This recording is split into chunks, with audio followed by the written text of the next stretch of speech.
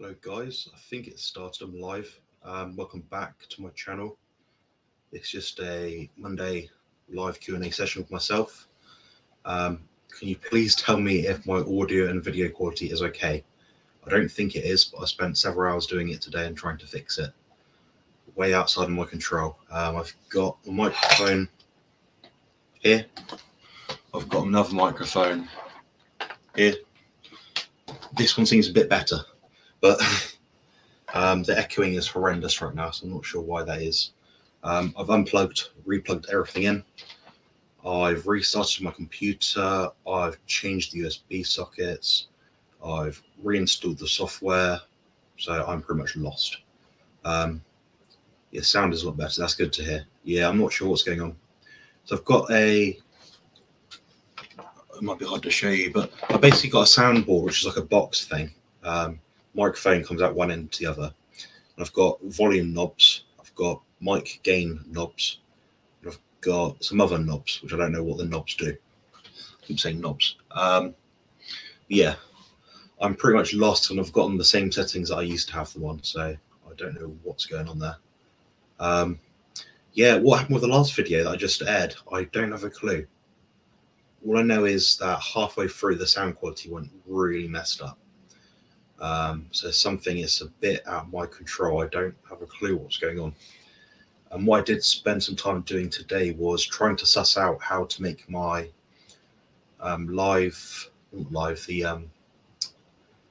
you tell I'm quite stressed out and spend a lot of time messing around from the computer today. Let me give my thoughts. Trying to make my analysis videos better. So the quality of the sound that comes through the video that you watch, the analyzed video, is not very good quality. I'm completely lost. I probably need to get someone who's much more expert than I am at technology. I've got a degree in nutrition, not in graphic design and not in computing. So yeah, I'm good at spreadsheets and things like that, but when it comes to computer, tech, hardware, software, I don't have a clue. So we'll see how that goes anyway. If you have any questions, please put them into the chat. That'd be very helpful.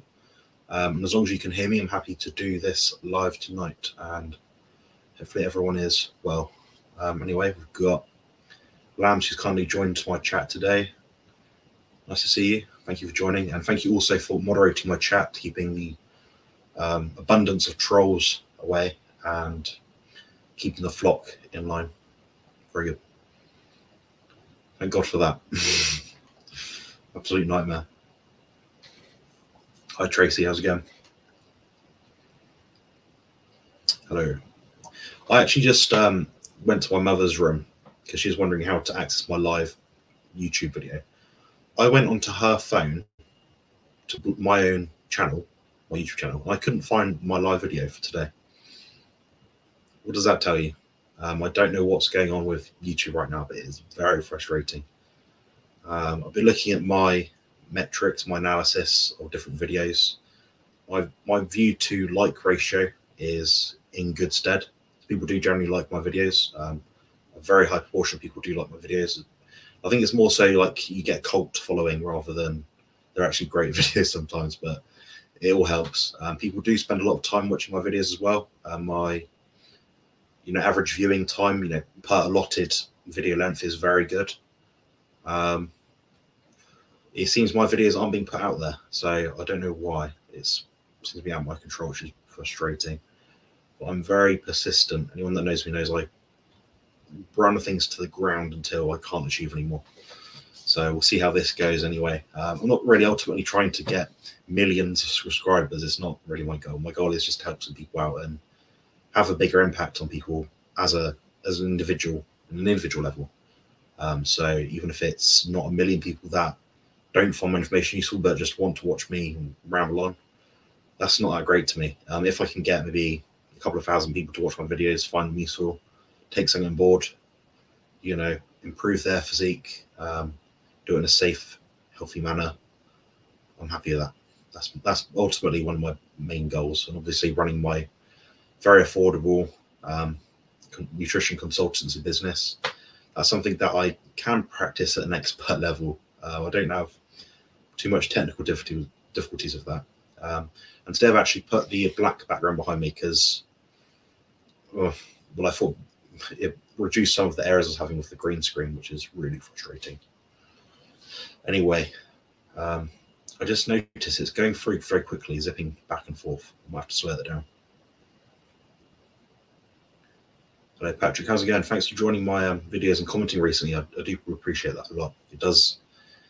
It does help, I think. I can only imagine how bad my videos would come out if I wasn't getting likes and comments from people like yourself. So I do appreciate that. Hey, Val, how's it going? Do you have any questions today? I'm very glad that you've joined my chat today to ask me some stuff. Good evening, Jonathan. That's my mum. Hi, Mum. You're famous. You know. Yeah, Mum, if you've got any questions to ask me about nutrition, diet, well, nutrition is diet, is it? I don't know. Exercise, anything related around that, anything I can advise you with, that'd be very much possible. Hey, Nick, how's it going? Plenty of moderators in the chat right now to moderate my mum's ramblings. So, in case anyone's wondering, if someone has a spanner next to their name, a blue spanner, it means that they're a moderator.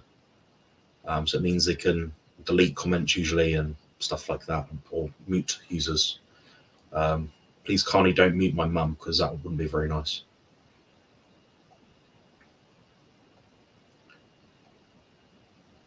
You're an amazing inspiration. Why do you say that out of interest? Like, I'm not, you know, what's your background that makes you want to say this? Quite surprised, but thank you. I'll take that. Is Dr. Fede hopping on later? I'm not sure where she is. I just started it and thought, there we go, we'll start it now. I was expecting her to see her in the chat in the meeting room, basically, but she wasn't there, so I don't know. I expect she's probably busy or something has cropped up. She's not the sort of person to be unreliable, so she may just not be here. I can't make any guarantees at this point or be certain of where her whereabouts is. Do you think I should do a fast at all this week? Nah. Now, you're not far off your goal, Sophie. I mean, you can do. Just got to remember, every time you do something, it usually causes something. It will expedite your results, but it could also ruin your results down the line. What I mean by that is, if you're going to do it and you're going to be ravenous and hungry, that can be quite bad. But, you know, you're quite sensible now. You're quite good at restricting your eating. I think you probably could do it maybe a day or two, maybe 3 days. You're at the point where you're still building muscle, you're trying to train intensely. So it could be that you just don't eat on the days that you work and maybe you're not able to get in the gym. You know, I don't think there has to be an exact pattern to it or schedule. I think historically we would fast for periods of time and it wouldn't kill us. I just advise people to be in a fat adapted state prior to doing this to reduce the issues of electrolyte imbalances and things like that.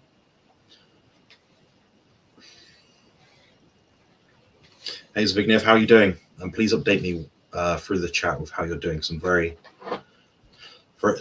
been very concerned about you. Sophie's also been sending her best wishes. Hello. Managed. It's good to. She thinks it's starting at 7 p.m. No. So I sent her the direct link. So if she clicks on it, she will have seen it starts at 6. I also said it started at 6 because that's the best time for me at the moment. When I'm at Sophie's, it'll probably be 7, but I'm not sure. We'll just see what happens. So, but if she does get added to the chat, I'll just see a picture of her below. Then I'll click add to stream, something like that. Should be simple.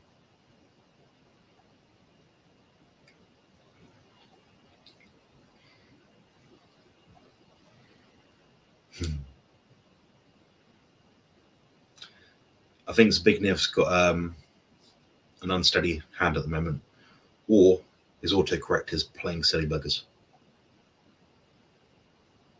That's good. Yeah, well done. Is the hopefully the Wi-Fi is quite good. I know it can be quite mind numbing when you're in hospital. Listening to all the beeping and the sounds and that drove me nuts. I actually had 2 compression boots on my feet and ankles when I was in hospital for a few days.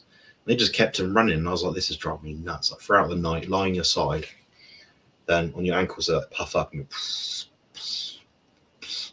all throughout the night, because you can never lie still. It drove me insane. But you might not need that sort of thing. You might just have oxygen or something in the nose, maybe. I don't know.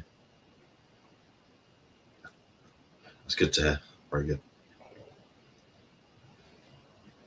Yeah, I'll be having 2 meals today, a work day, so maybe I'll do two mad on work days.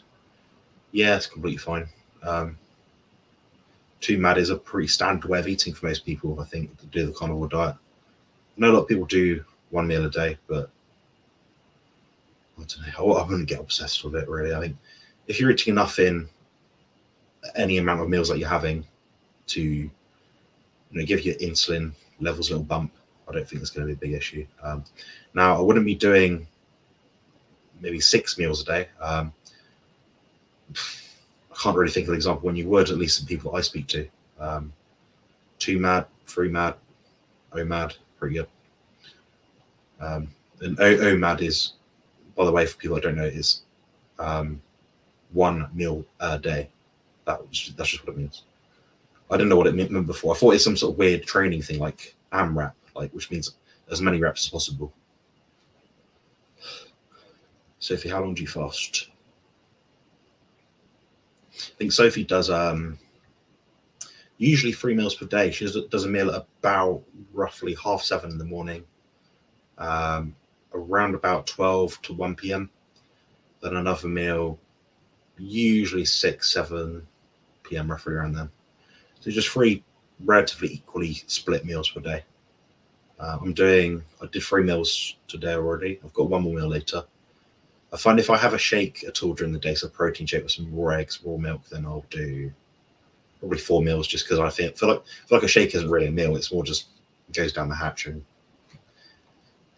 it's nutritious. It's not satiating, at least in the same way that food is. When I say food, I mean meat, fish, whatever it is I usually eat. My stomach's one. Yeah, I'm not surprised. I bet that is quite iffy. My best advice is, like I said before, just listen to your body. It sounds a bit like vague, but if your body's not hungry, it means don't eat. If you're ravenous and you think, God, I could really do with some a really salty steak or some beef jerky or something, or just eat that. Eat something which is going to digest well ultimately, because you don't want to be causing any discomfort. Appreciate you are in a lot of discomfort right now, so I'm not saying it's easy at all by any means. I know how you feel. If I start fasting, find myself feeling really hungry, then I listen to what I eat and put stuff in there. Brilliant. Yeah, I did the same thing actually. I think it was yesterday. So I was going to do a fast, but my body seemed to respond well to just eating a lower energy breakfast and a lower energy dinner. I didn't need to, and I thought I had this. The thing about fasting is I think it is very useful as a tool for people, but for me it made me anxious, which I don't like feeling. I've got a lot of weight to maintain, a lot of mass to keep on my body. I don't really want to be swinging massive amounts off of it day to day. I don't think it's very useful. Obviously, the bigger you are in terms of in relation to your natural homeostatic equilibrium state of being an average human being, the more you have to kind of swing the pendulum in the side of feeding and having more insulin in your bloodstream. So it means more food effectively. But that's where bodybuilding isn't healthy, because you're doing something which isn't naturally compatible, if that makes sense. Not mobile too much. Okay. But in a good mood. Yeah, I'm glad you're in a good mood. That's important. It's I think it does help your healing a lot. I mean, some of my best recovery days when I felt like, a few days have gone by and I think, oh, I can move a bit more now. I feel more energetic, whatever it is. It does seem to be when my mood's elevated and I feel better. So I can definitely speak on that. Very good. Excellent. Excellent to hear. Very, very, very good. I've not fasted before. No, I think we may have done one before. I can't remember. I'm not sure.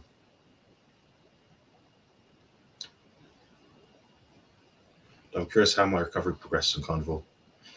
Yeah, you'll find that it'll be quicker than whatever it'll be on any other diet. You're reducing excess inflammation. You're putting the right nutrients in your body to modulate the inflammation that is appropriate to heal. So I think you'll be just fine. That's not to say that you won't be in pain or it won't be easy, but I think you'll be fine. Yeah. Wi-Fi in hospital. That's good.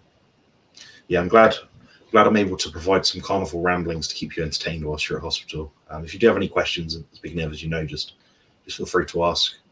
If you want me to cover any topics that are current or you're wondering about, I'm happy to sort of go on a little ramble, on a little tangent as I do.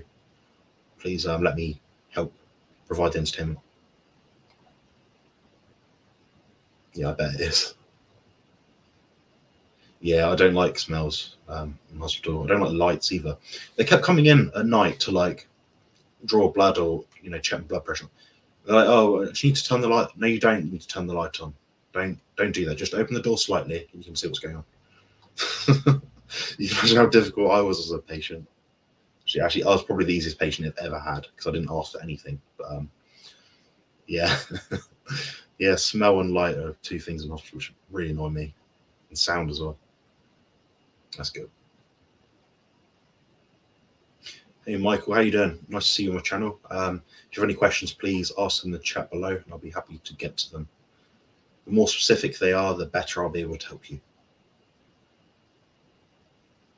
Food in hospital is crap. Yeah. Yeah, when I was in hospital, it was I'm trying to think now. Breakfast there was no protein in the breakfast, and the best you could get for protein was a fruit to yogurt. I had to specially order boiled eggs. I got, I think, one day, and one slice of toast and one little knob of butter. That was it. So it wasn't a lot of food. I needed energy at that point. My insulin was running so low. My blood pressure was running horrendously low for me. Heart rate was low. I just needed anything which would get into my system. So yeah, you'll find a way. But fortunately, Sophie came in and delivered the goods. I had no appetite in hospital. I couldn't really eat anything. I was in so much pain, but Sophie did give me some protein bars. They're usually hyper palatable. They're a bit better than eating like a packet of crisps, like a packet of Pringles or something, but they're not the best food. But ultimately, you need to recover. You need nutrients in the system. If you lost blood, maybe that would indicate that you need more food in as well. Iron, if you can get it in. Any sort of real food you can get in will be obviously the best choice.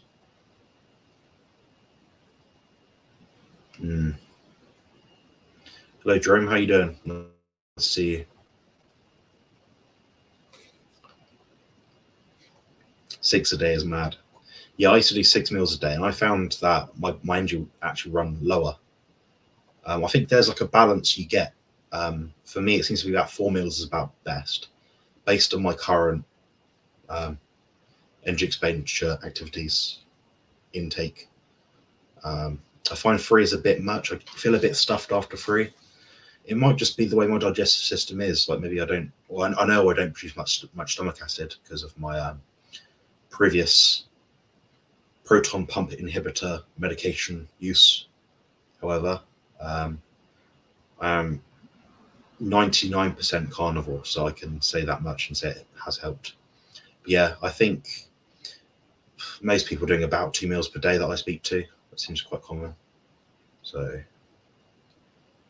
yeah. Question: in terms of hypertrophy, your muscles have 2 kinds of fibrous muscle. Ones that grow from low rep ranges, and 2 that grows from high rep ranges. Is this true? Strictly speaking, no. You're talking about sarcoplasmic hypertrophy and myofibrillar hypertrophy. So I need to get this out of the way because I can't see. Ugh. Sarcoplasmic is when the muscle cells swell up, so there's more volume within that cell, that muscle unit. Then what was the other one? myofibrillar is when you actually get more muscle cells, muscle fibers, if that makes sense. It's quite hard to get more muscle fibers. Now, the idea is if you lift a heavy enough load, you'll stimulate more of that. I'm not convinced.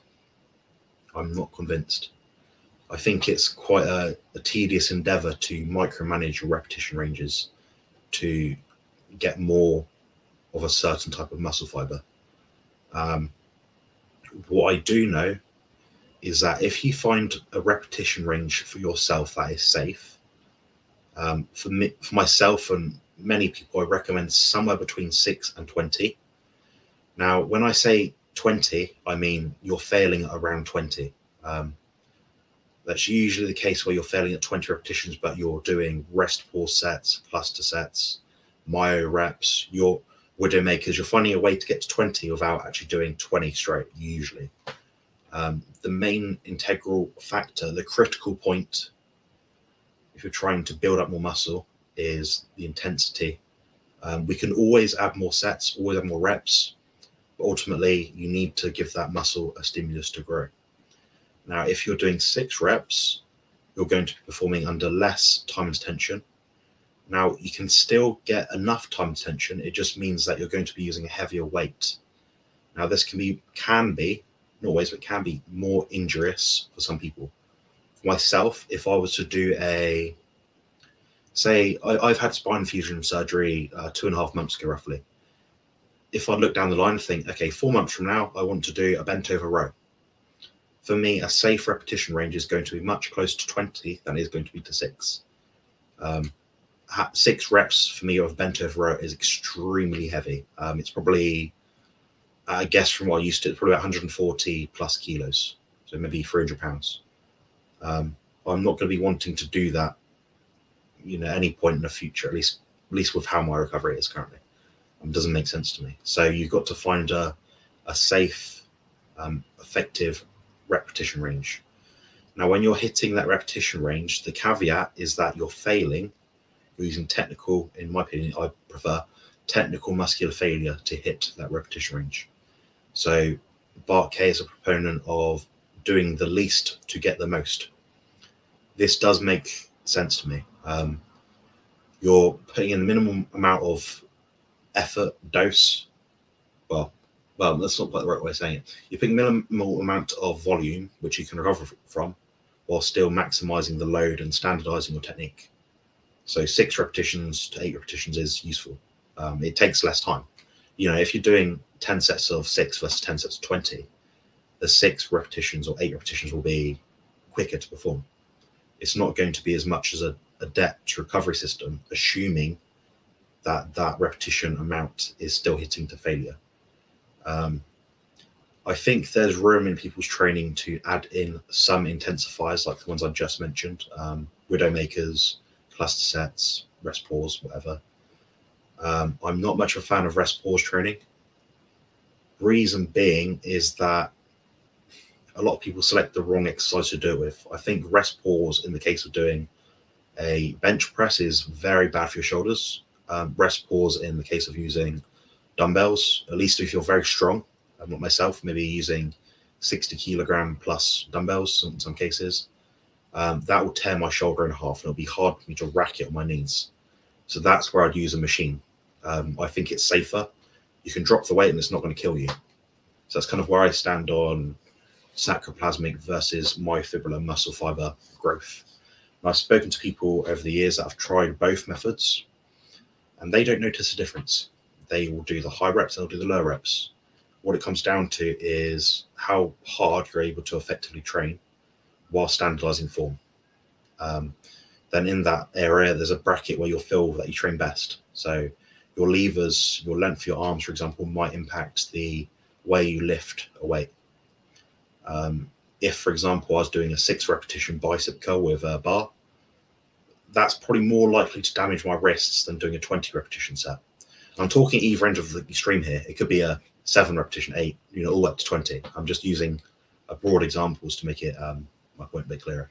But hopefully that answers your question. I wouldn't be too focused about individual muscle fiber building, if that makes sense. Is breakfast that important to start the day or large lunch? Depends when you wake up, Mum. So if you're waking up early, it seems sensible to eat at a time that you feel hungry. If you wake up and you're not hungry, probably don't eat. But if it's not practical to eat in the morning because you're busy, because you have a client or something, then you'll eat after that client. You'll find a way. I think ultimately you want to focus on, for yourself, things like sleep, going to bed at a sensible time, waking up at a sensible time, getting appropriate sunlight throughout the day. I don't believe in grazing or snacking. The reason being is that it just produces these small little bumps in insulin throughout the day, which mean that you never actually hit muscle protein synthesis to recover effectively. I know you're not a bodybuilder, so it's not that important to you. But I think if you're eating, say, 5 meals throughout the day, even if it's a cracker with a slice of cheese in it, I don't think that's good for your body. I think you should have times of fasting and feasting. When I say feasting, I don't mean eat, a giant Toby Carver roast dinner. I mean, eat a meal where you eat your meal and you hit the point that, the bliss point when you think, I quite enjoyed that. I don't really fancy any more on my plate. Then you should stop eating. So that's where intuitive eating comes in. So you'll find your own sort of way that works with you. I find people that tend to have small meals throughout the day tend to actually eat more. This is just my anecdotal experience, which I seem to see a lot of people. I think if you can hit a good meal first in the day, and that will carry you through to the rest of the day, maybe give it a few hours, you'll eventually get to a point where you'll find how many meals you want to eat each day. It's important to recognize whether you're eating for the sake of eating. Most people eat because they're bored, funny enough. Some people eat in large volumes, and they'll do OMAD, so 1 meal a day, because they're obsessed with food, because they can't think or understand or conceptualize how much food they actually need in one hit. They'll be eating till they're stuffed and fall asleep after. Then think, oh, that was good, nice and full, That's never good. I don't think you should ever stuff yourself. I think that's where you run into issues where you start chasing that feeling. People often use that stuffing behavior to fulfill a emotional void they have with food, because they want to feel full. They associate feeling full with being comfortable, being full isn't good. I think you should eat until that point I just mentioned earlier, where you get the required nutrients in, you don't fancy any more food, then eat when you're next hungry. So hopefully that answers your question. You're welcome to buy the next lot of raw milk from down the lane as well, if you want to offer me a donation for my lovely answer. I decided to fast until 36 hours, no problem. Yeah, fair enough. Yeah, if you're not hungry, don't stress, honestly. Jonathan, as a carnivore bodybuilder, how many meals do you consider? I'm doing OMAD. What is your advice? I think it depends how big you are. So what I mean by this is, if you look at, say, for example, Bart K, he's not a bodybuilder, but he'd be doing 1 meal per day. He's a smaller gentleman. He's small structure. He's not overly physically active. He's not weightlifting. His requirement for food, it will be less than mine. So he eats 1 meal per day. I eat about 3 or 4. Now, if you look at someone like Eddie Hall, assuming Eddie Hall was a carnivore bodybuilder, he might be eating 4 or 5, or maybe even 6, because he has more mass. He has a lot of weight to keep on. I think there is a mild benefit to having more than 1 meal per day for building muscle. I don't think it's crucial, but I think it does help somewhat. The reason being is, if, for example, you're like myself, 250 pounds with 90 kilos approximately of fat-free mass, you're going to need a lot of protein. Now, you're going to be looking at the area under the curve for protein synthesis. You can bump this about 4 times per day, maybe 5 for some people, but that's broadly what the research would suggest to me, at least from what I understand of it. Now, I wouldn't be splitting up your meals for the sake of it. if they're tiny meals. I think you do have to eat enough in a given meal to give yourself that bump in insulin and protein synthesis and all those kind of like corresponding cascading hormones. Now there will be people out there, that eat the carnivore diet and they bodybuild and they'll be eating 1 meal per day. There'll be people that, on either end of the spectrum. This is just my opinion, so you've got to find what works for you. If you wanted like a very specific answer where I could really write you down a proper training plan, a diet plan, whatever you want me to do, feel free to consult with me in the link above when it comes back up. Outside of that, it's quite an individualized question, but you're welcome to ask some more questions, and perhaps I can give you more detail with a bit more context. That'd be useful. Thank you for your advice. My pleasure. No worries. Cheers, Patrick. Fasting when you're in hospital is probably the best thing to do. Good call. They serve several crap. Yeah. The problem was with me where I had to eat, and my blood pressure ran very low. My heart rate was very low. I needed food, and I'm a big guy. My muscle mass is about double the average human man. The average man has maybe 50 kilos. I have about 90 of like fat-free mass. So it takes a lot to sustain me. I do tend to feel crap if I don't eat. I think what happened with me is I had to have an egg and cheese omelette with a portion of chips. So potato fries, French fries. I don't know, or a baked potato or something. I had to have that at the hospital because it was the only way I could get salt into my system, and I knew I needed salt. My diet prior to the hospital was in such a way that I needed more salt. I needed fat and I needed protein. I wasn't doing any fasting protocols prior to the surgery because I wanted to make sure I had everything inbound, in store, ready to use to recover. So, yeah. Pay attention to hydration's big nerve. Have some salty water if you can, if you crave it. If you get the taste for it, have some of that.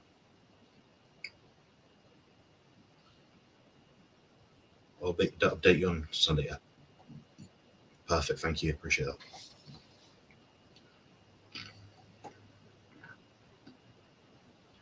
How did you wean off the PPIs? Me. I'm trying to get a friend of mine off of them, but it seems to be a struggle.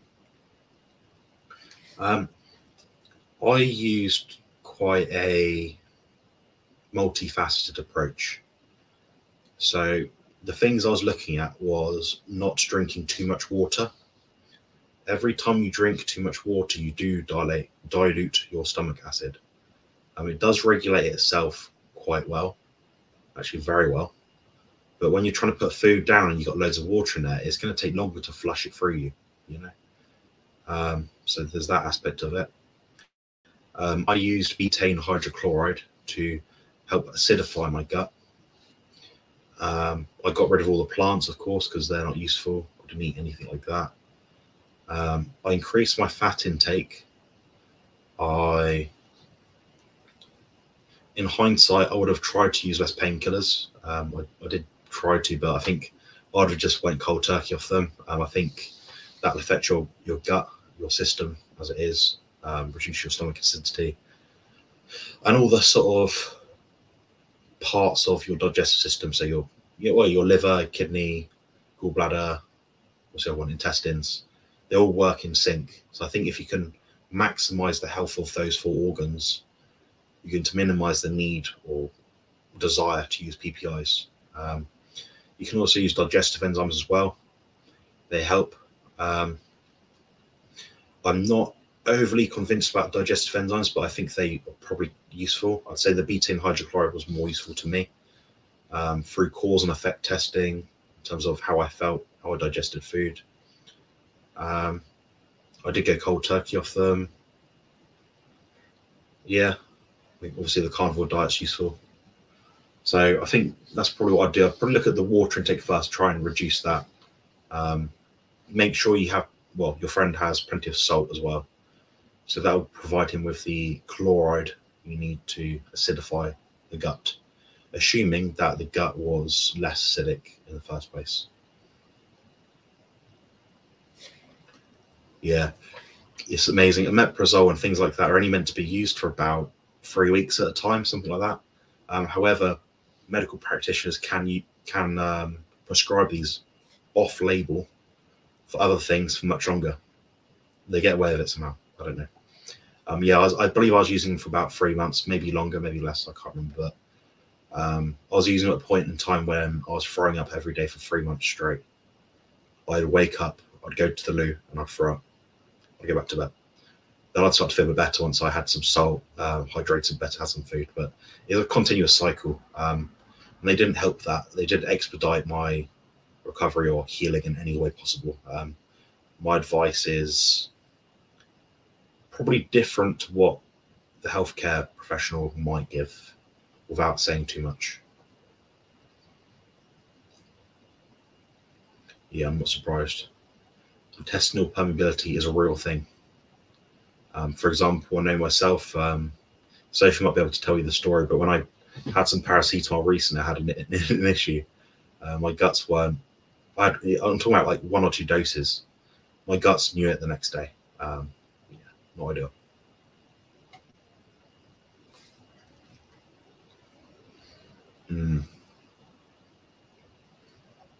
Yeah, I mean, when you read the label of most medicines, if people read them, I strongly suggest looking at all the print. You know, the recommended use, when to stop, when to start. You'd be quite shocked in the side effects. They're unbelievable. I know they've got to cover their own backs. When you think, I'm taking this for like one thing, but it could cause me to have about 50 other things to go wrong with me. You know, I'm not negging the medical industry entirely, but I'm saying there's a time and a place, and I don't know if the time is always put in the right place. If that makes sense. I don't know. Rambling. Question: so someone trying to maximize muscle mass eat 4 times a day to maximize mTOR, or is it 2 meals enough? Depends how big the person is. I mean, a tiny person will only have a certain requirement of protein. I'll give you some numbers.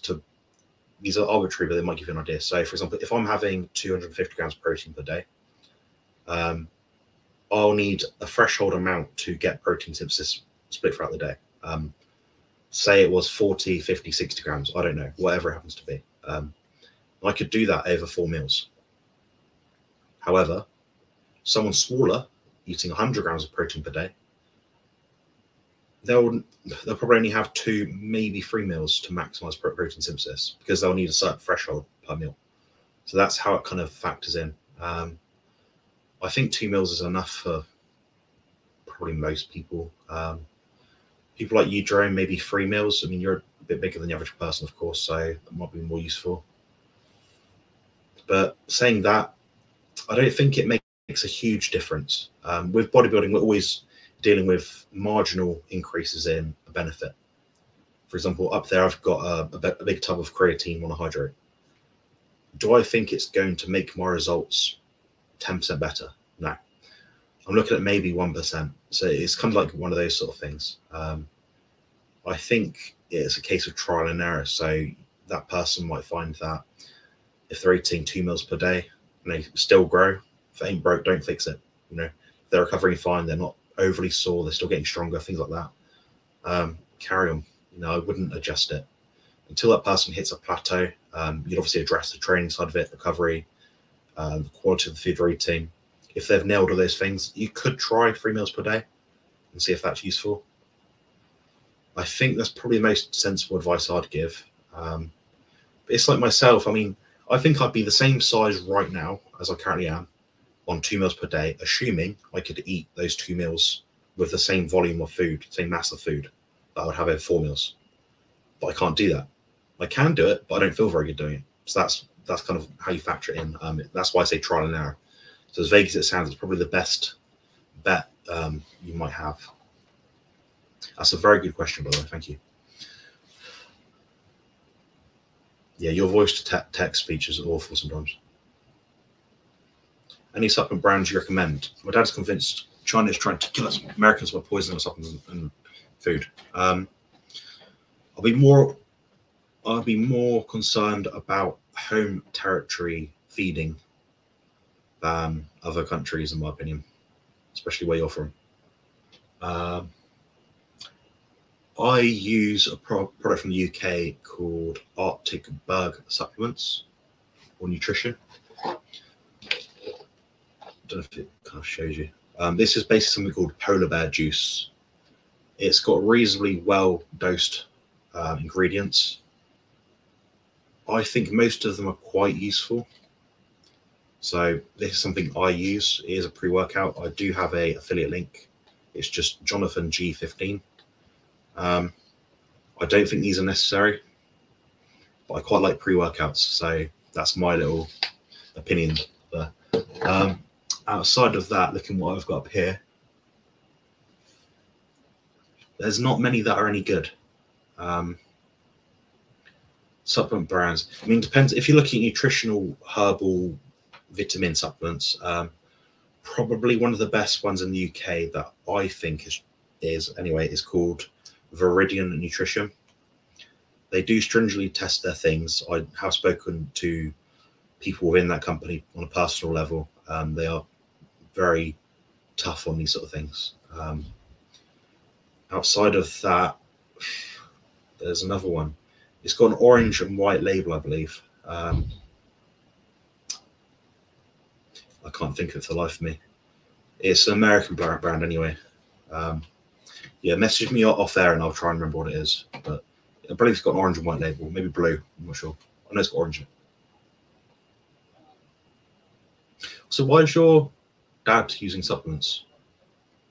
It might be that I can advise him on something to use, which would be more effective, or not to use at all. I did manage one of the best health food shops in my country for a year or two before I left because of my disease. But yeah, HCl enzymes outside of it was all giving him good. It's a real struggle for him to get him kind of yeah. Interesting.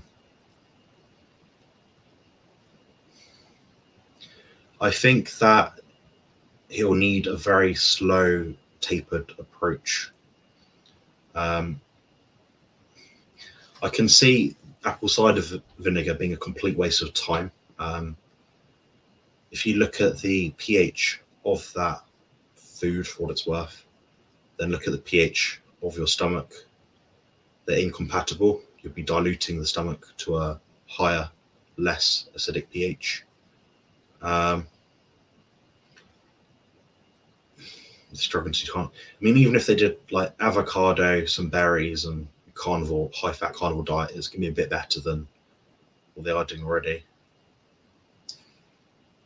Cut back from 1 starch meal per day to half a starch meal per day.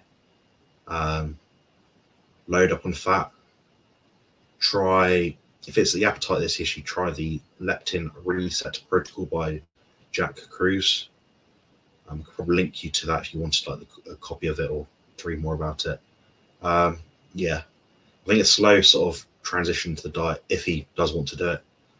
If not, of course, as you would, just relay the information on that they're going to seriously harm themselves by carrying on the way they are. You know, I'm still dealing with some damage I've got now from using PPIs, I think anyway. You know, I have to be so strict on my diet compared to a lot of people. I am healthy and I look healthy in that sort of way, but my body doesn't always agree with foods that I put in that aren't compatible. So I'm paying the price now, you know. So yeah, hopefully they'll sort it out.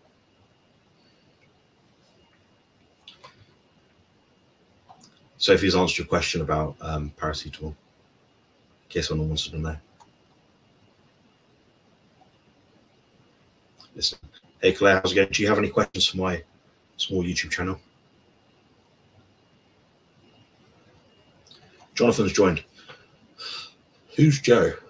I'm preparing myself to go with another 3 to 5 day fast. I'm doing really good, bro. It's good to hear. Brilliant. Yeah, be careful with getting the habit of fasting. I see a lot of people becoming emaciated from it, getting heart palpitations, and I know it's something we would do historically in the past. We would not eat for a few days and feast for a bit. What I'm saying is don't get addicted to it. People like that empty feeling and they find abuse in it. and it is a very, very, very useful tool. Just be careful, and I'm not saying this to be condescending, but I'm saying it just as a word of caution.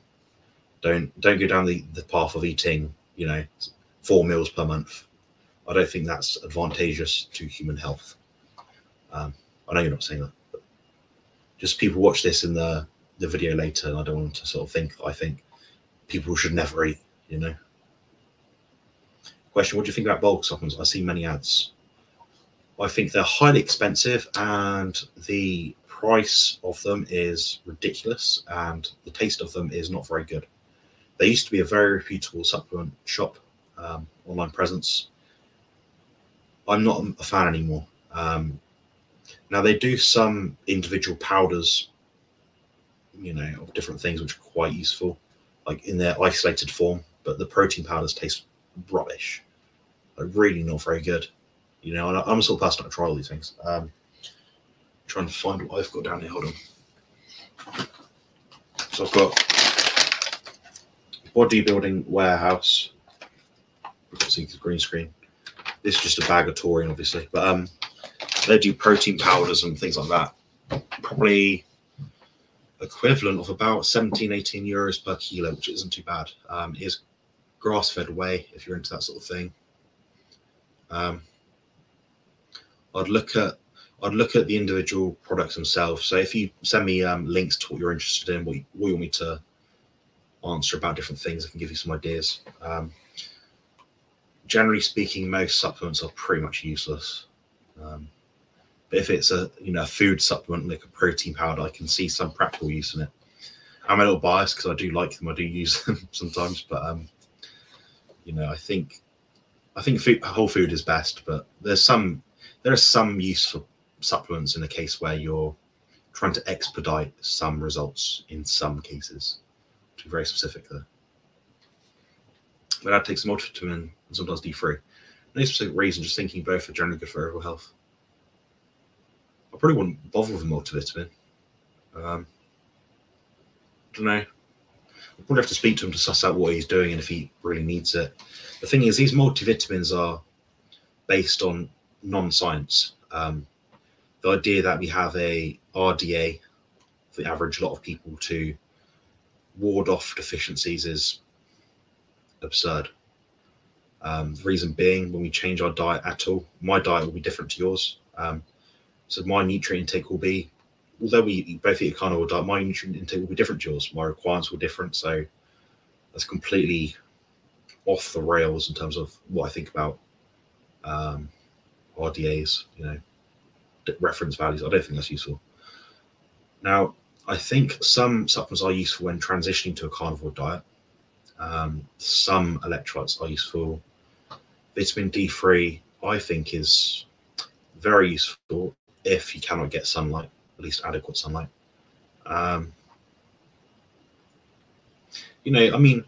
If you're looking, assume your dad's probably a bit older than mine.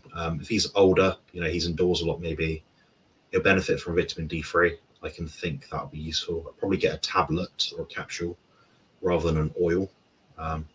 These things do go quite rancid quite fast. Depends on the world where you are and the quality assurance testing where you live. If you're in the US, for example, the quality testing of supplements is very, very, very poor. Even this ISO 9001 CGMP certified stuff is rubbish.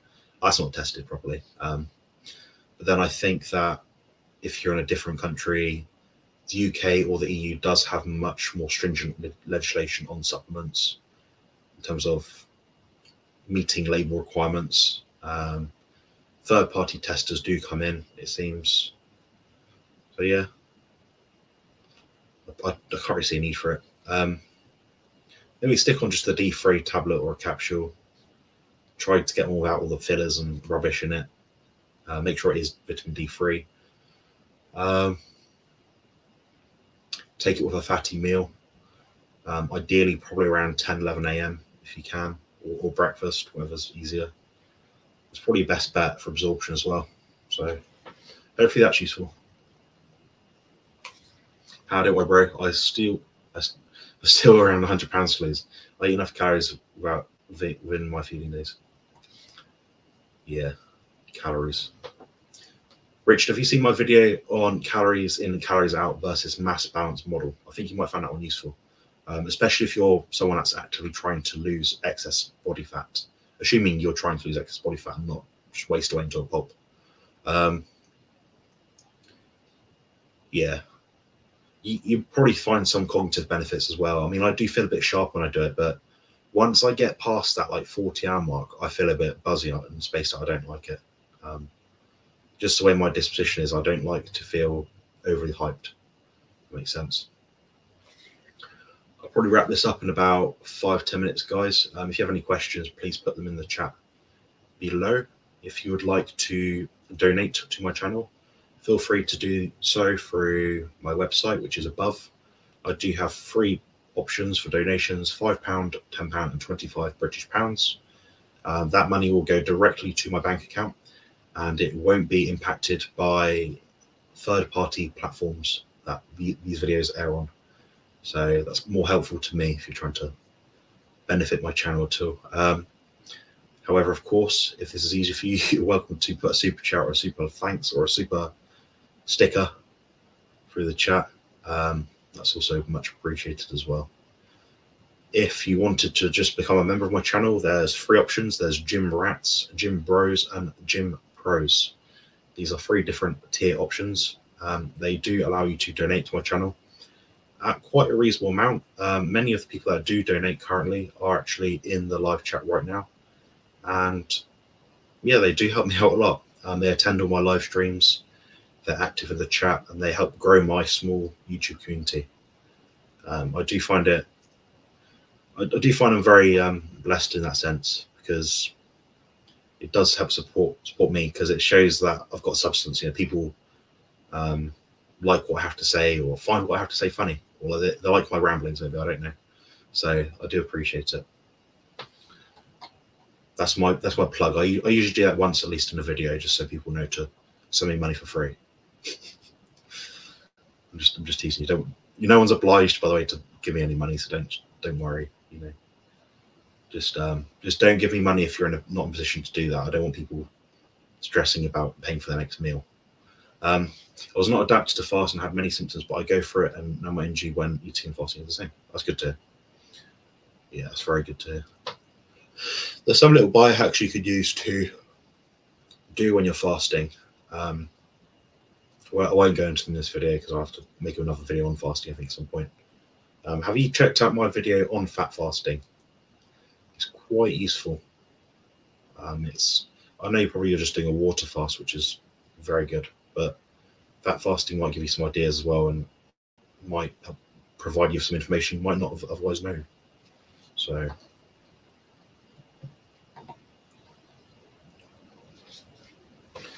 yeah, just giving you guys an update. With my back pain, hip pain, you know, whatever it is, the hip pain is still very bad, and when I'm walking around, it's very bad. When I'm laying down at night, it's maybe 10% better, which suggests to me that it is healing up a little bit. I've not done anything drastic. I've not really done much. I've done some walking. Not been able to work out legs really at all. I might try workout tomorrow, see how I get on. It would just be like leg curls and leg extensions, which never impact my hips or back at all, so it should be fine. I'll do some calves as well, because you've got to keep the calves working, I think. Outside of that, I'm just doing 3 or 4 meals per day. I'm having a glass of milk with most of my meals, doing some raw eggs sometimes. I'm doing a lot of eggs at the moment, must admit. Lots of cheese as well, I quite like that. I eat just as much salmon as I do beef, funnily enough. I find I know not many people eat the same sort of diet I do. You know, I eat a lot of eggs, a lot of dairy, and a lot of oily fish, salmon. I find it funny because if I was to do a beef and eggs diet or something more simple, I wouldn't quite feel as good. It makes me wonder, like, why is my biology that different to other people? Is it that I'm temporarily going through something which means my nutrient requirements are slightly different to other people's? I don't know. I've just noticed I've always felt better with some fish in my diet. So that's my own individual little thing. Fat fasting was what helped me to adapt to water. Yeah, I'm not surprised. Fat fasting was so easy. I mean, I did it, I think, last Monday for it. Must have been like 45, 46 hours, something like. I didn't when I do fasting, I never time it really. I sort of have an idea. I want to do at least a day or whatever it is. I'll just eat when I'm hungry, whenever the schedule rolls around, sort of thing. And I was not hungry at all. And I ate about 200 grams of fat and maybe 20 grams of protein, so it's still fitted within the usual aspects of a fat fast. I don't know if it was that. I don't know if it's that useful outside of becoming more fat adapted, but we'll see. I think Jacquelyn has joined the chat, which is very good. I need to add it to the stream. Hello. Hello. Hello there. How you doing? I'm well. How are you? I'm not too bad, thanks. Yeah, I've just been doing some carnivore ramblings for about an hour or so, just chilling out. I think I saw, like, just before I was about to come in that you had something premiering on YouTube right before this. Yeah, I wasn't sure if I sent you. Sophie did it to me earlier, so I wasn't sure if I sent you the 6 p.m. or the 7 p.m. booking. I can't remember for the life of me. Well, my time 2 p.m. So yours 7 p.m. Yeah, that's right. Yeah, it must have been because I've been having these at about 6 p.m. recently. But I think what happened was I changed it and thought I'd be back on the 7 p.m. schedule, but I'm good to go. Anyway, nice. You're on the live now anyway, so hopefully people will stick around. We've had about 10 to 15 people on any given time, which is really good. Yeah, so what have you been up to today? Let's see. Today, it's a holiday here. It's like President's Day, I think. Schools are closed. So I got to chill a bit, walk my dog nice and leisurely in the morning. It's actually a decent 55 degrees Fahrenheit, which is not bad for us over here at this time of year. And did a little workout, had a little beef arm roast and some bone marrow, and yeah, and then just kind of relaxed until I came on here. So it's been an easy day, been a nice day. Yeah, I did a workout about 11 a.m. today. I did just upper body. It felt like quite a light workout, but then I say that, then someone watches my Instagram story or they'll say, that's not light. And I'm like, it was light for me. You know, it's a bit weird. But, it's all relative. Yeah. It's all relative, isn't it? You know, like your 10 push-ups will be like, could be a different amount to mine sort of thing. But if you're a higher or lesser body weight than me, it's going to be completely different, you know? Yeah. What else did I do? I went around, me and my mum said I went around the market and bought some cheese. You get these like big blocks of Jarlsberg, cheddar, like probably 400-gram blocks. We got, I believe, 3 blocks for £5 British. So it's like $7, if that. That's excellent. Yeah. Yeah, I was pretty chuffed myself. But they always have this deal on. A local butcher by me just started carrying raw cheese from a local creamery, so I'm pretty psyched about that, and I'll get some this week. I put in an order, so taste test. That's right, isn't it? Yeah, me. I've managed to get a local supplier, as in like 6-minute walk down the lane, which is raw milk. That works good for me. I've been buying about 6 liters a week, and Sophie's looking at getting some raw goat's milk from a local farm or something. So we'll have a nice little mix there. But outside of that, we just eat like mince. We have to get fish from the supermarket, which is annoying. But there's not really a cheap way to get fish over here. It seems you can't. We don't really have fishmongers over here. We just have like a butcher, and they might have some frozen fish if you're lucky. So interesting. Yeah, I'm on the east coast of the United States, and Rhode Island is very coastal with a big seafood industry. So I pretty much always have access to local oysters and local monkfish. If you look up a monkfish, you feel like a pretty big badass for eating that thing. It's one ugly fish, but What'd you say? Do you ever do like fish and stuff? Like, do you ever have days where you just eat like loads of fish? Yeah, I do sometimes. I kind of just let my body tell me when that's going to be. Like, I don't plan, like, oh, I'm going to load up on a bunch of seafood. Mm. But it's interesting. It always seems to come about in the winter, and I'll get like salmon cravings or sardine cravings. And then I just wonder, like, is that my body trying to take in more vitamin D in the depths and darks of winter? Maybe. I Probably don't is, know. isn't it? Really. I mean, Yeah. there's two ways that there because like you get the vitamin D from the fish itself. You get the DHA that Yeah. helps with your skin and what's the word? There's a technical word for it, like susceptibility to absorb vitamin D through the sun. So Mm, probably double whammy there. I always like oily fish. It seems like yeah. I do loads of fish and eggs and raw cheese, raw dairy. So Yeah. And then oysters I will plan like that for me is like, let's boost the immune system. Let's get the little zinc bombs in there. It's like my drug of choice is oysters.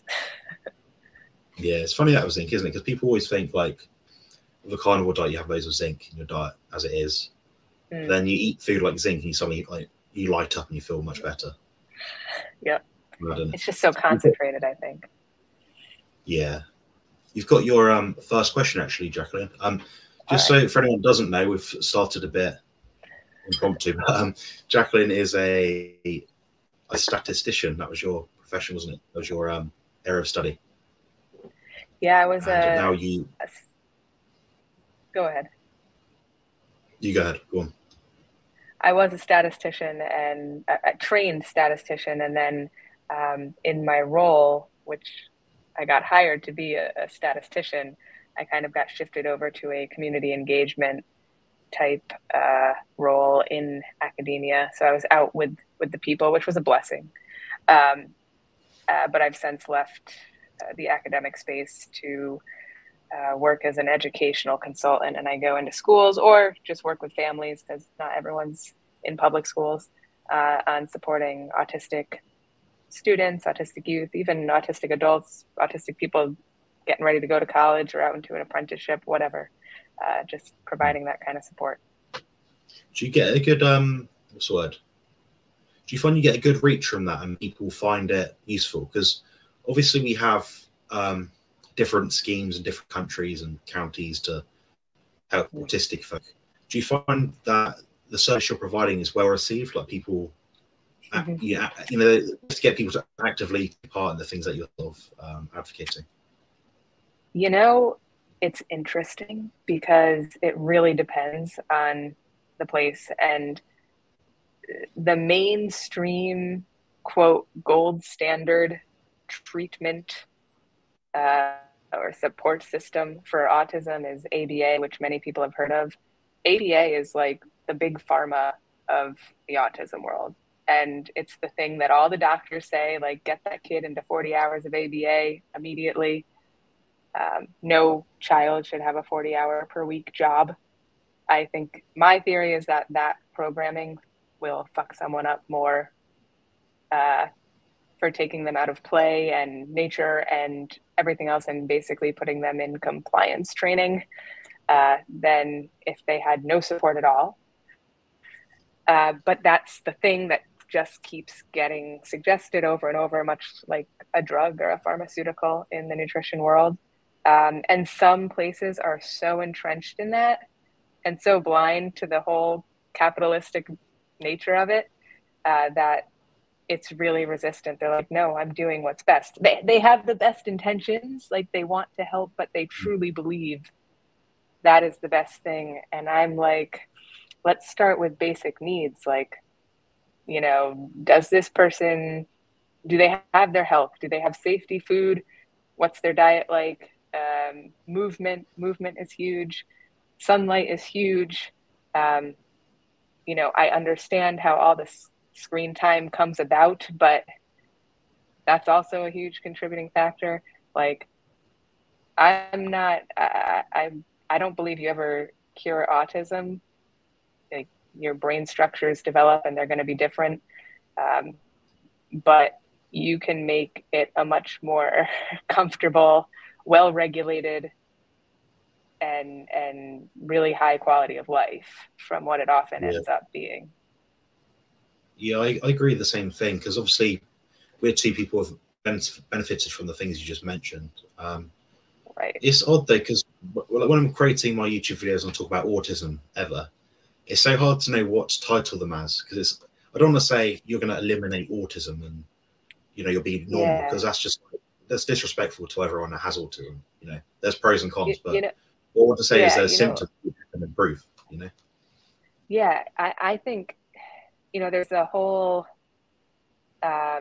idea that there's not really more autism. It was just underdiagnosed before. It's like it's something that people say, and then some people say, well, that's just lazy. Like we'd notice if people were autistic. But I think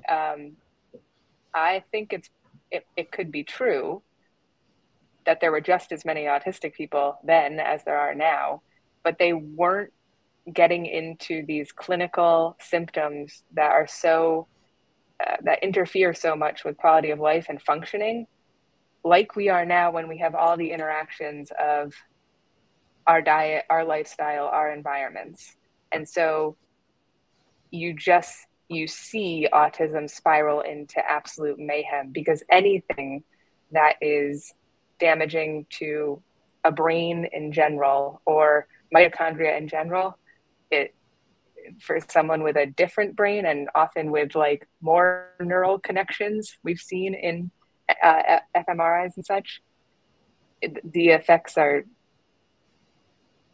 they're greater, they're more disabling even than it would be to someone who's not autistic, and it's disabling to people who are not autistic as well. So I think our lifestyle and environment has become a really intense interaction for when someone has that autistic neurotype, that it's more likely we just see these really hard symptoms.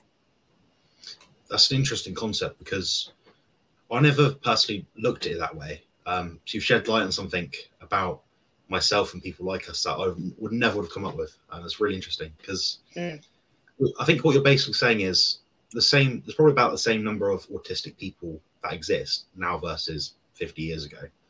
But the current lifestyle impacts that we have, the way we live now is essentially much more different than how we lived 30 years ago. Yep. So I think you see a lot more people escalating to like debilitating amounts of dysregulation, more sensory overwhelm, so much dysregulation and sensory overwhelm and lack of neurological development that any form of communication, I mean, even sign language and typing and augmented forms of communication, like symbolic capacity might not develop. Like that's intense. And I think a lot of that has to do with harms that are interacting with just the nature of perhaps a different brain structure. Yeah. Sorry, I didn't mean to cut you off. No, not at all. No. What you've got to say about autism is much more in detail and in depth than what I have, to be honest. It's something you've got expertise in, so I'm glad you can say anything about it. It's very interesting. Like, my kind of hope is that you coming onto this platform, and hopefully lots of other people, is you'll get invited one day to like low carb down under or some keto convention, and be able to talk about this sort of thing, and people could think, oh, I didn't think keto was for autistic children or carnivore or whatever. You can actually speak on this thing. You can provide some real examples and say, I've spoken to all these people and they've tried it, and here we go. Yep, absolutely. That would be the dream. Spread the word. If we could change that first interaction between parents and doctors, where it's like, I'm so sorry to tell you, like, you've got an autistic child, you need to get them into that 40 hours of essentially what is compliance training, and having a young child sit still at a table, so unnatural for any child. We're not just talking autistic children. inside, always in a respondent role, that kind of thing.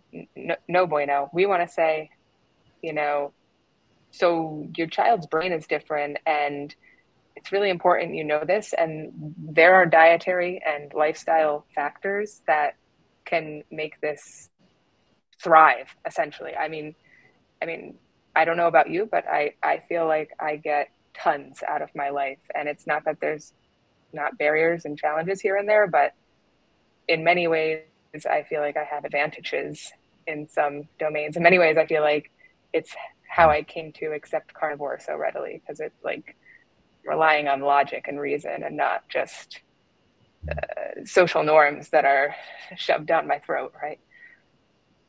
Yeah, I've always been a bit the same. Anyone that knows me on a very personal level knows I don't really follow any social norms. You know, I'm quite out of the box there. It's funny, really, because when I was diagnosed, I was 21 years old, so I'm 27 now, so or six, I mean, nearly 7 years ago. I was put into a post-diagnostic support group. I thought, you know what, if I was such a brilliant human being and doing so well and felt so good about myself, I wouldn't need to go to this. But I thought, you know, I need to improve some areas of my life. You know, I don't feel great. Essentially, what it was is a quick start course on anxiety and depression. Now, it's the same. It was useful for me at the time because I did suffer with those elements very much so. But I don't think it really addressed a lot inside of the idea of sensory issues, understanding your own wiring, because a lot of it was trying to understand other people. Yeah. But to understand other people, you have to understand yourself. So what you just said makes very apparent sense to me, I think. Yep. And if you understand yourself, like other people, it's pretty much impossible to rely on another person to understand your brain. So if you understand yourself and can tell people about it, I think like it's possible to have great relationships with people who are like, oh, okay, that's why you do that. Cool. Like that's cool. Like we can understand each other and have a mutual understanding about our differences and have a great relationship. Yeah, I think so. Yeah. Part of the issue is like the Google side of it. So if my mum, for example, went on to, she's in the chat right now, I think, if she went to Google and typed in autism or something, she'd read all this list of like these basic generic things, and it's like, what? I don't really, none of those really apply to me in the total sense. And obviously, you're leaving it up to the reader to interpret what each one of those means. So I think it does have to be. I think it does have to be spoken about more from people that actually have it. You know, you have to go direct to the source. I think with like context. Yeah. Absolutely. You got a question actually from Sophie. Oh, cool. Do you have tips for getting a child to try foods they don't like? Well, my ideal, like I started to say, is that the first message to parents is about diet and lifestyle, because I think like anyone who is autistic, or most people who have raised autistic children, might be able to tell you, like, once that kid finds something that they're comfortable eating, like they will want that something every single time. So if that thing is meat and whole foods and fish and fat and eggs and raw cheese and raw milk, those will become the things, the same foods, the things, the comfortable routine foods. So that's like my ideal. But given that many people are trying to shift from maybe a standard Western diet or a standard American diet to something more whole foods, I think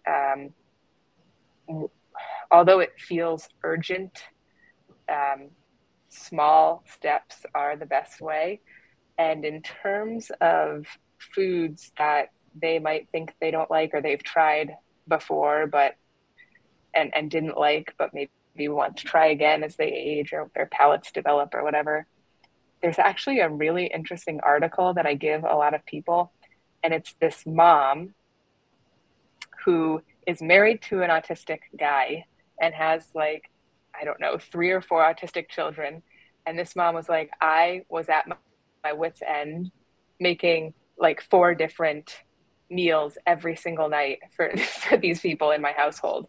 And she started to watch like Hell's Kitchen, or put Hell's Kitchen on, and all the kids and the dad started watching it, and it was enlightening to them because they would watch Gordon Ramsay go through a line of people who made the same food, but on one dish he'd be like, this is disgusting, the texture is horrible, this is like fucking horrific, and throw it in the trash can. And then like you get to the next one and be like, this is amazing. And they started having like dialogue around, just because it's eggs doesn't mean it's always going to taste the same. There are many different ways to make eggs. There are scrambled eggs, there are hard boiled eggs, you know, there is chicken, there are chicken thighs, there are chicken breasts, there is ground beef, steak. There are all these different forms of food that we can change the texture and the taste of based on how we prepare it. And so their household started kind of having these open experimental cook-offs where they would make food and they'd keep track of the ones that they liked really methodically, and the ones they didn't. And they were completely allowed to be like, to like take a bite of something and be like, I fucking hate this, and like curse it out and spit it out and use all the Gordon Ramsay dramatics. And that made it fun and engaging for them as a family. And so that might not work for everyone, but I think the more fun you can have with it and the more methodically you do it, and making sure that you're letting those kids know you have every right to absolutely hate this. I don't care, throw it back at me, but try it. I think it would work for a lot of people because it's just fun to have that permission as a kid. Yeah, I think making food fun is quite an interesting idea, because we eat to live, we don't live to eat, kind of thing. But part of learning to enjoy food is that we know how to do it. We know how to cook. We see the value in it. So what we try and do with Tilly, so Sophie's talking about Tilly, she's 5 years old. We're trying to get her to eat a more carnivore-ish diet.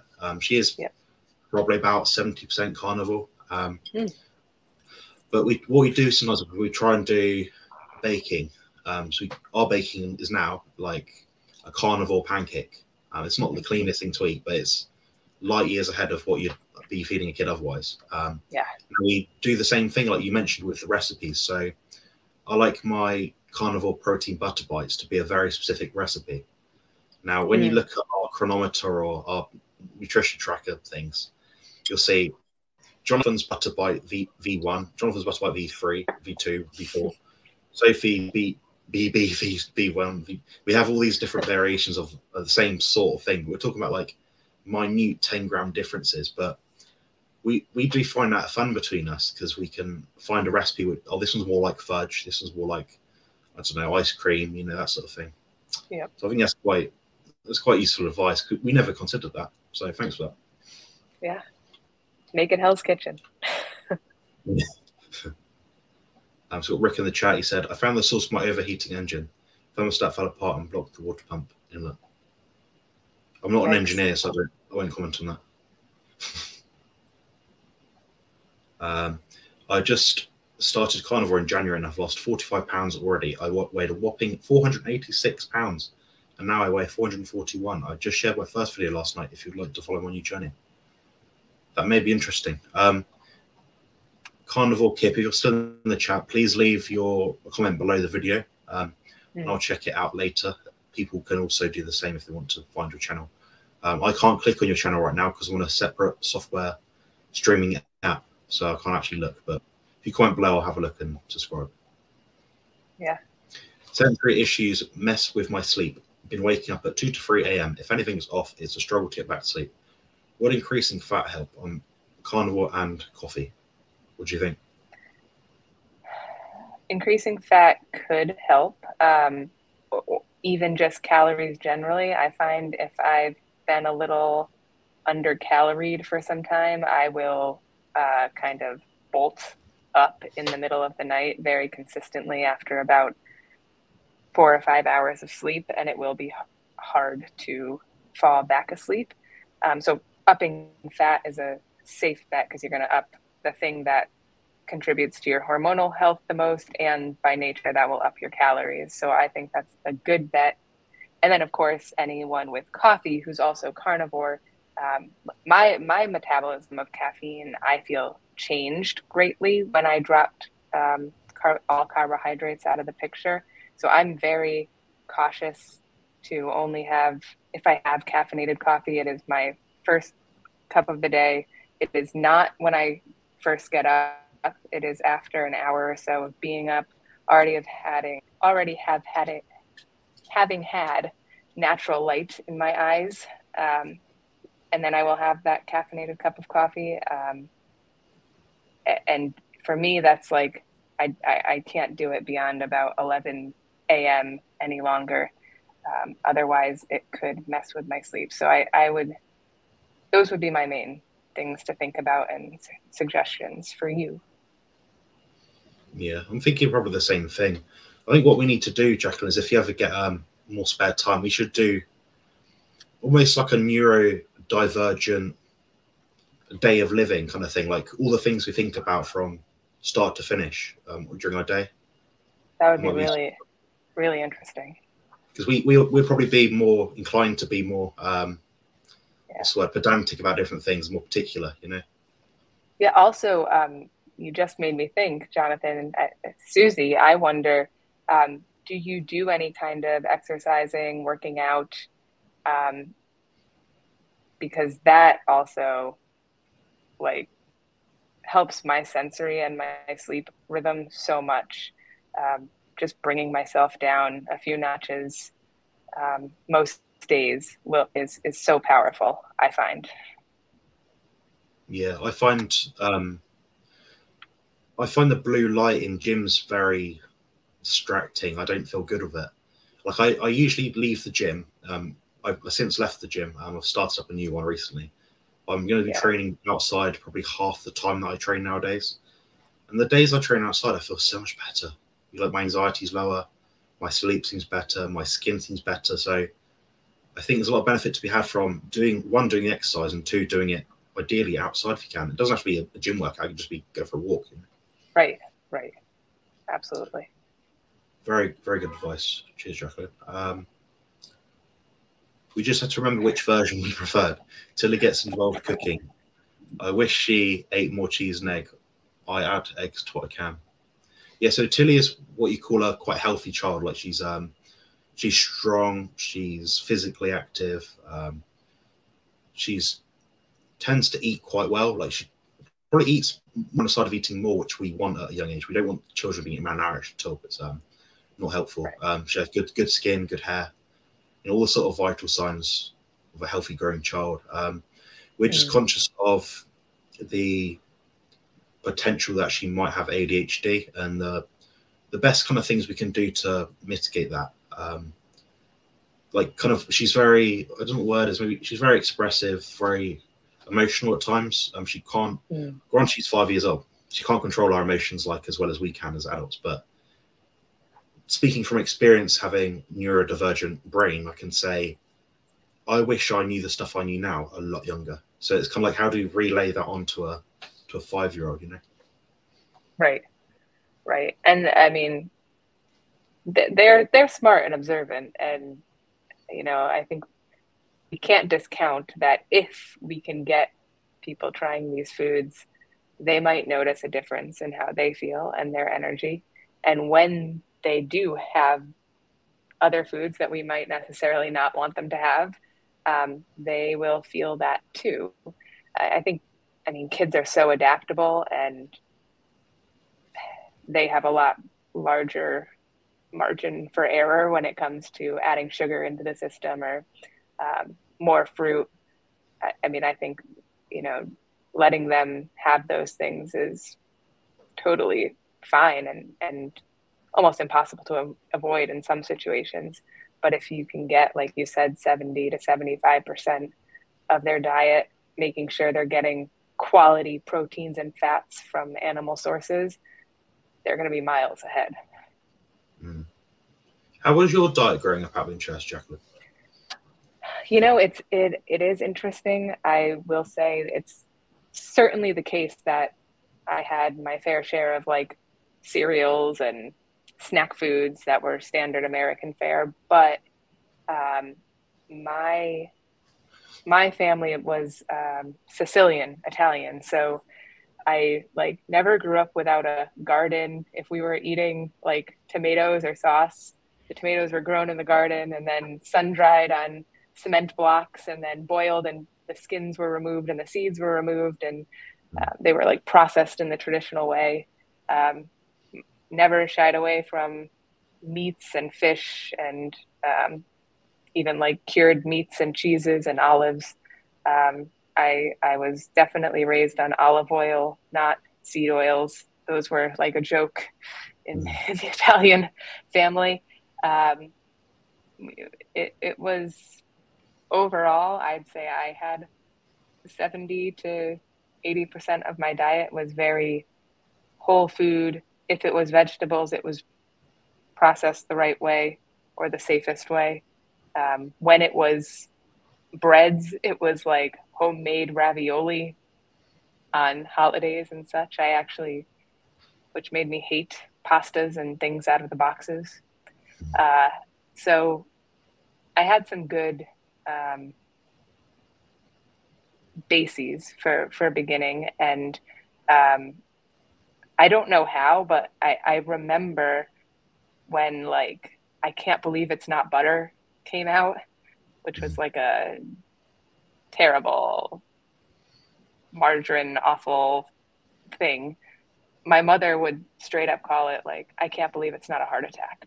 So Yeah. somehow she wasn't fooled by um, that kind of scheme. And I did have a lot of eggs, a lot of butter, and a lot of olive oil. And then of course, yeah, like I'd go to school and have the lunches there sometimes.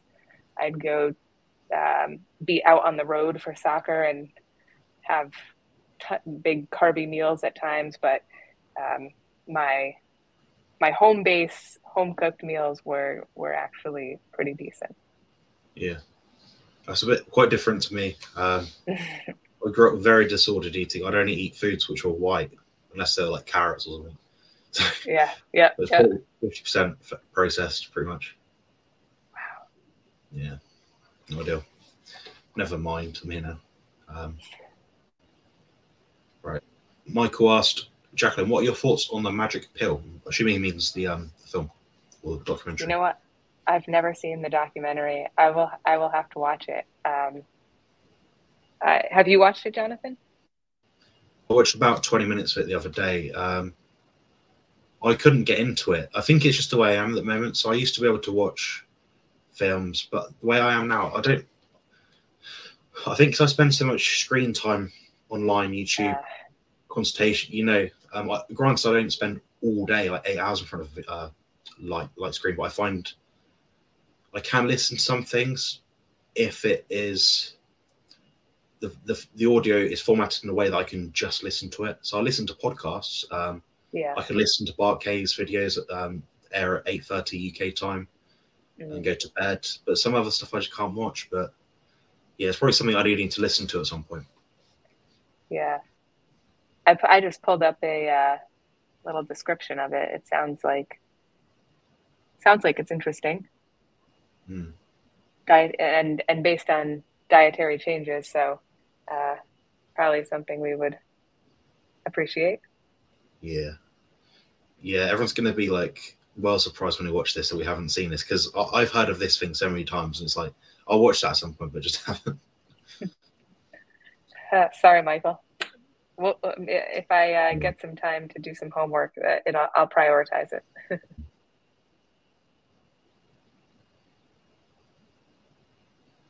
Okay, nice. Yeah, that's a great idea. I train outside most of the year. I had to bring my stuff in like right before Christmas because we got a polar vortex thing, and I didn't really want to be failing on pull-ups because my fingers were numb and not actually because of muscular failure. Um, So it's inside for now, but I'm going to have to bring it back outside because it was so good. Keeps you outside for a nice chunk of time. Yeah, I always enjoy sprint training. I mean, I used to sprint competitively at the age, I think, about 13, 14 years old. I felt really good when I was doing it. Like I had that sort of, I don't know, you probably have it with the things that you're interested in, like intense focus on some things. Then I'd look at how the top sprinters would run. I'd look at my own form. I'd video myself on my one camera on my phone, was sort of thing, trying to suss out what I need to do better. Yeah, I always felt better when I was sprinting. Looking back, I can't do it now. My body won't let me, but it's something I would like to do in the near future if I can. Yeah, absolutely. If anyone's got any questions for the chat for Dr. Fede, please just put them in the chat. She suffers with autism as well. I say suffers, but she probably deals with it a lot better than most people, I think. And she's got some brilliant insights into the topics around it. I did have a video of her probably close to about a month ago now. It's on my channel somewhere. It's quite popular actually. And you've also been on Bart K's channel. How did you find that? That was a lot of fun. We definitely have a lot in common, and our background in and disdain for the academic world is one of them. So we did a video together, and actually I just talked to him again last night, and kind of discussing that idea of signal to noise ratio that he brings up a lot in his critiques of people who just kind of go around spewing research on the internet without any context or understanding of what's really happening in the research, or how meaningful or meaningless it might be. So that was a lot of fun, and I'm sure that will be coming out soon. Yeah, I think it's quite valuable because, you know, everyone throws up studies on a screen. I mean, what people notice with my channel is there's very few times where I actually put up a study unless I think, right, this is clearly indicating something here and it's worth reading in if you don't believe what I'm telling you for a YouTube video. Do your own research kind of thing. But oftentimes you're kind of extrapolating things. You're giving your own experience, and people need to be very deliberate and clear when they're doing that. And I find it quite frustrating because there's the fruit guy that is a carnivore, supposedly. I think he lives in Costa Rica or somewhere like that. And he made a video 2 months ago, maybe 3 months ago, and he had about 5 studies on the screen. Like number one said, this study showed that, and I went for each study. So I thought, you know what, I'm going to give this guy the benefit of the doubt and actually read what he's saying. I'm not just going to discredit it or whatever. And I read for each one, and 4 out of the 5 of them were complete junk. Like they weren't relevant to what he's talking about. You couldn't apply any way or method that they'd be in any way specific to the context. They were so reductionist, and they didn't hit the point in the video. It's like as if he just typed in, I don't know, whatever it was, fruit or something, fruit and mitochondrial health, picked one that said it was good and just put it on the screen. Like you didn't analyze it. There's no application sort of, what's the word? There's no analytical side of it, you know? Yeah. What do you think about that? Do you see that a lot of videos, like informative videos at least? Yeah, I think, well, the unfortunate truth is that you can go to Google or Google Scholar and look up like fruit good for mitochondrial health, and you'll find something somewhere that backs it up.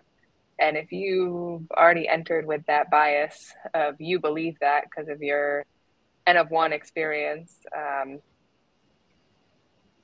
you're not going to come at it with that analytical lens. Unfortunately, you know, the human brain is great, but it's limited. We have a lot of it has a lot of things it does for efficiency that aren't always practical. And if you're not aware of the fact that your brain is going to be prone to a confirmation bias, meaning it will be more likely to remember and attend to things that already align with what it believes, and less likely to attend to and remember things that it doesn't believe. strictly for energy use and efficiency, if you don't know that about your brain, you're not going to stop and think, hold on, let me really take this in. You're just going to say, yep, this goes along, yep, confirm, because it's easy. And I think that happens way too much. And I think people never give a context of, I found this one article in a result pool of thousands, and all of them say different things, right? Regardless of how good the study was, there's always tons of research that are finding very nuanced things, very conflicting things. So yeah, I think many more people outside of the academic sphere are much more aware of that danger, that you can find a correlation or a study for anything you want now, after the years we've lived through, I think. Yeah, I mean, this is why it's important we have these sort of discussions when, like, two autistic carnivore people. If you're talking like autistic carnivores onto YouTube or Google, not many people come up. So we do have to be the pioneers of this sort of thing. Now, if you type in autism, depression, autism, overweight, obesity, loads of stuff will come up. So we've got to sort of really advocate for this sort of thing, because I've noticed such a huge difference. Causes of autism. I think there are many, and I think it happens very early on from research, some quality research that we do have. I think that it can range from like a natural neurodiversity thing that just happens to, there are pretty good studies to show that parents who have less intake of, I think it's L-carnitine, have a higher likelihood of an autistic child. Again, that's probably going to contribute to just differential developments in the structure of the brain. But this can happen really early on. There's also interesting studies with babies in the womb, so fetuses in the womb, and they are recording responses of these fetuses throughout the pregnancy, essentially. And they obviously don't know which ones are going to go on to be diagnosed as autistic at some point in their lives and which ones will not.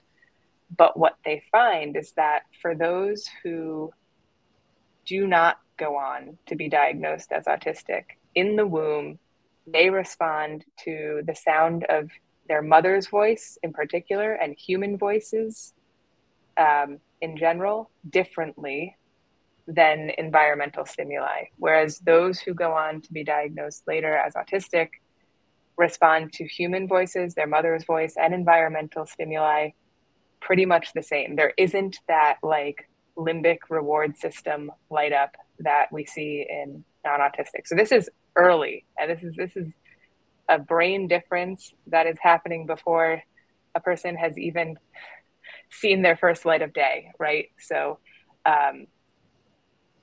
I think given that knowledge,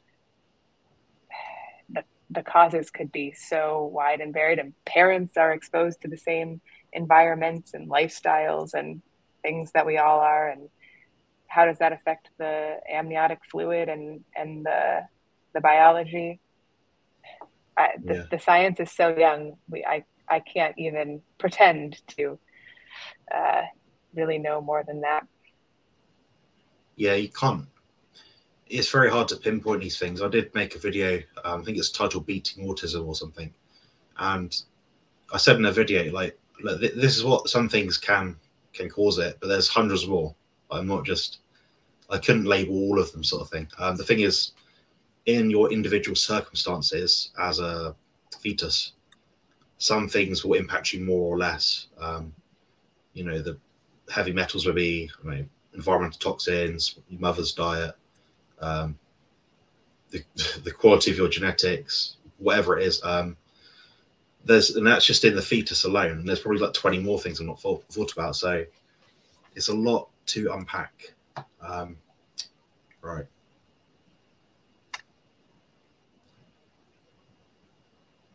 Yeah. Yeah. Yeah. And it's also especially like single time points.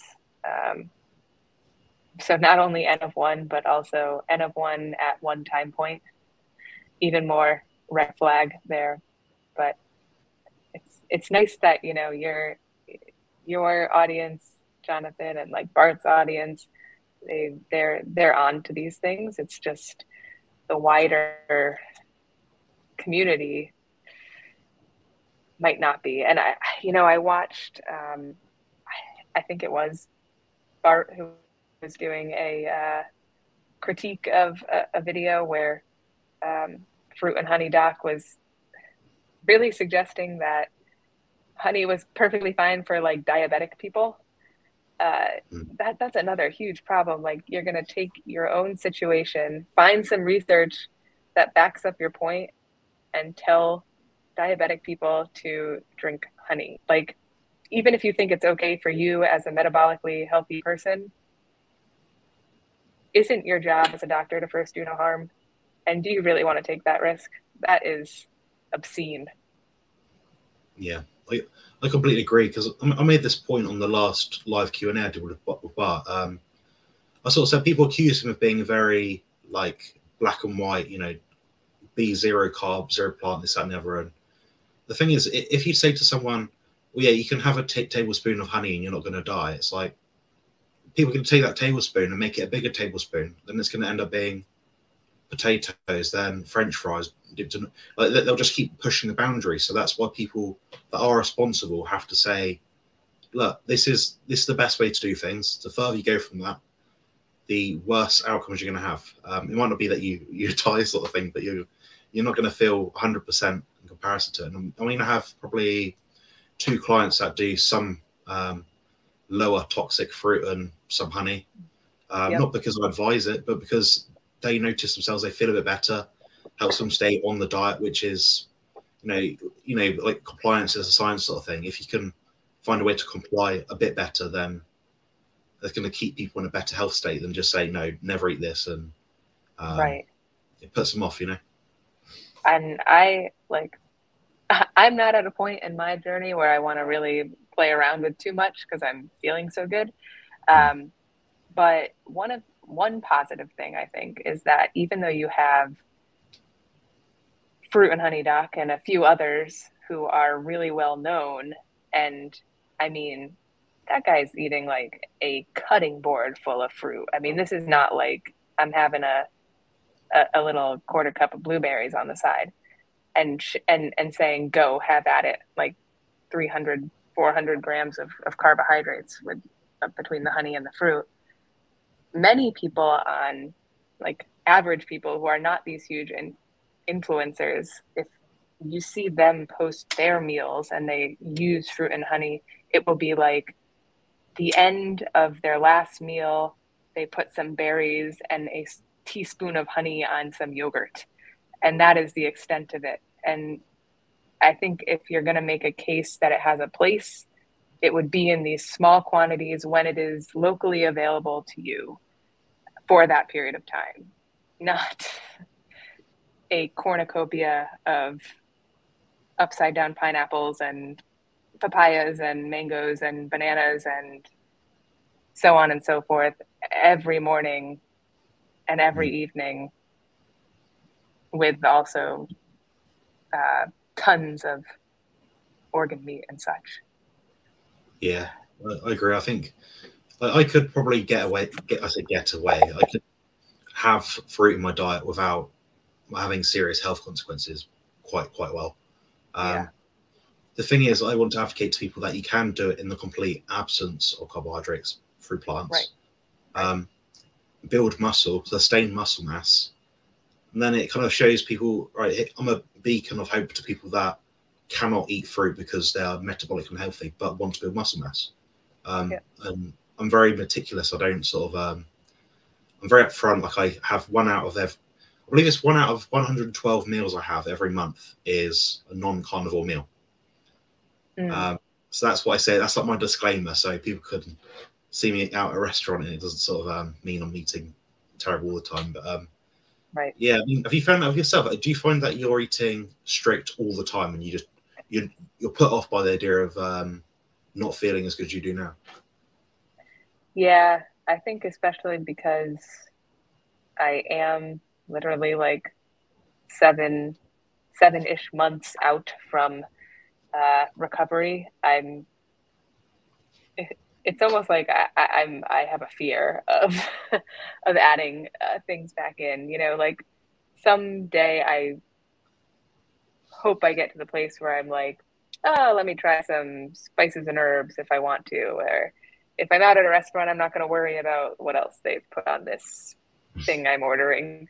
But right now, like it's so hard to want to mess around with it. So I pretty much do mostly red meat, but also some seafood. And I've always been able to do the raw cheese, the raw dairy stuff. Though if I go absolutely nuts with that and have like ounces and ounces with every meal every day, sometimes I get a little reaction over time, like over a week or so of doing that, like really relentlessly. I'll do eggs, butter and tallow, and I do mostly decaffeinated coffee, and that's never been an issue for me. I've tested without any coffee at all, decaf and caffeinated, and no real differences. In fact, I don't know if I'm like a super metabolizer of caffeine because I used to drink for like 6 to 8 years. I had probably 8 to 12 cups of regular coffee every day, just like without thinking about it, straight up till bedtime, just always sipping it. And one day I was like, I've been doing this for a while. Let me just see what happens without caffeine just to make sure. And I went off it for 4 or 5 months. I never even got like a single dull headache or anything. Like nothing happened. So I've that's an individual difference. That's an N of one Yeah, case I think right there there. are people out there where caffeine is innocuous, or at least to your own like subjective experience. Right. But myself, I don't have an addiction to caffeine. I can quite easily not have it. I have pre-workouts for the gym sometimes. Sometimes I have a stim-free one. That's one of my sort of what's the word? My defects that I'd have my infringements. Aside of that, I can have a coffee. Yeah, my vices. That's the word. Yes, I can like not have these things, but I do quite like them. I think that's where it comes into it. Because I mean, if for example I was to be strict carnivore, no sweeteners, nothing, no whatever, then go out for a meal with my family, and there's no meat in England. Like you can't eat a carnivore diet anywhere. It's impossible unless you bring food into the restaurant yourself. I'm going to react very badly to that meal. But I notice if I have that one meal a month or whatever it is, I almost have a slight tolerability to it. So that's my own little experience. But in your case, sort of thing, you're someone that can probably be a bit more strict, have more rules set, so you can adhere to it better. So it's more practical for you to just say, "No, I'm not going to eat this." Yeah, and I guess the only other place where like I try to be less strict is if I'm traveling somewhere and there's like some food or something that is so iconic of that place, and I have the opportunity to have it like traditionally made by those people, then I'm like kind of all in on that because that's just a great experience. It's experience, isn't it? Because these things are like, if you look at our history, we've always celebrated some things with some kind of meal or food. Right. And it might mean that you're going back to where you're from, and they have a certain meal that you think, oh, I really enjoy that. The nostalgia effect, because I have that Every time I go to my nan's house, I always imagine having, like, I don't know, well, I've not had it yet, but like pancakes, or I might think of having a cheese sandwich.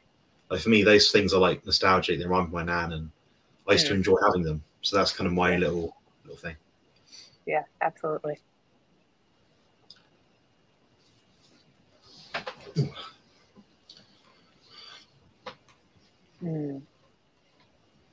Yeah, I mean, I just feel like there are so many different autistic profiles of people, but and I would never make any grandiose claims. Again, like I said, like this isn't, to me, it's not like, oh, we're trying to cure autism, but I think that a diet, especially one that gets rid of like gluten and refined carbohydrates and sugars and seed oils, whether ketogenic or carnivore, ketovore, anything in between, um, it's going to improve quality of life for that person in some way, and often in many ways. So I would definitely be interested in seeing how that went for those children.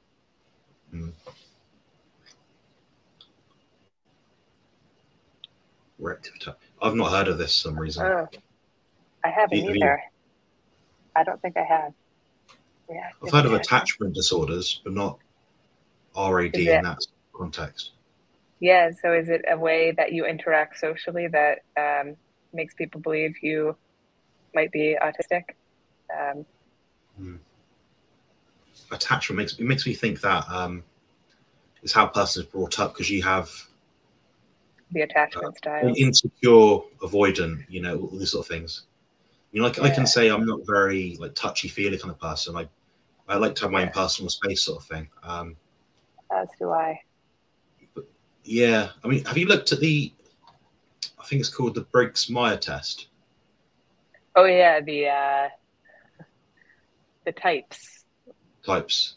I think I did this so long ago. I think I'm an INTP. Yeah. You're the same as my dad. I'm a INTJ.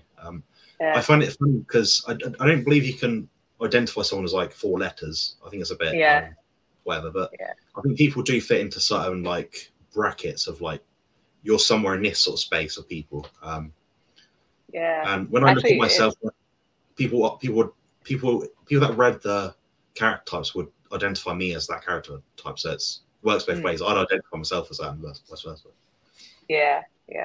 I worked in like a career center at my college for a while, and they would use that as kind of just a introductory conversation for people to think about what kind of industries they might actually thrive in, given their general typing.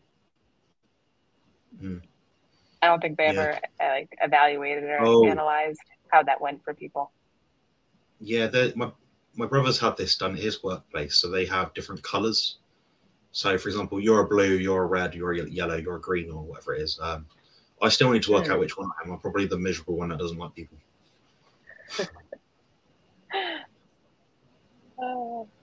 That's just a link I put up for anyone that might find useful. It's from a lady I spoke to called Dr. Rachel Brown. Might be good if you could collaborate with her, Jacquelyn. You might know her. I've seen her name come up on a few podcasts that I listen to, and I haven't got to hear her talk yet, but I will do that. Yeah, she's effectively she can't say a lot because of her place of work, the establishment sort of thing. So she's a bit limited in that regard, but she can talk about the mechanistic side of psychiatry. She's very well informed in that sort of thing. I interviewed her recently, so that'll be out in probably about 2 weeks or something. Nice. Yeah, I think you guys would have a good chat if you could ever collaborate. That might be fun.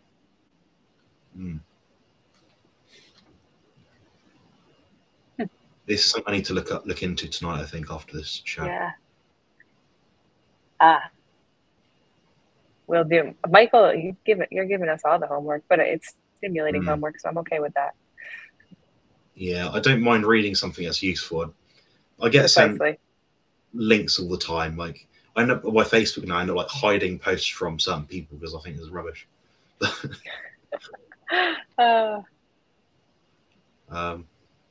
Hey Jerome, you right?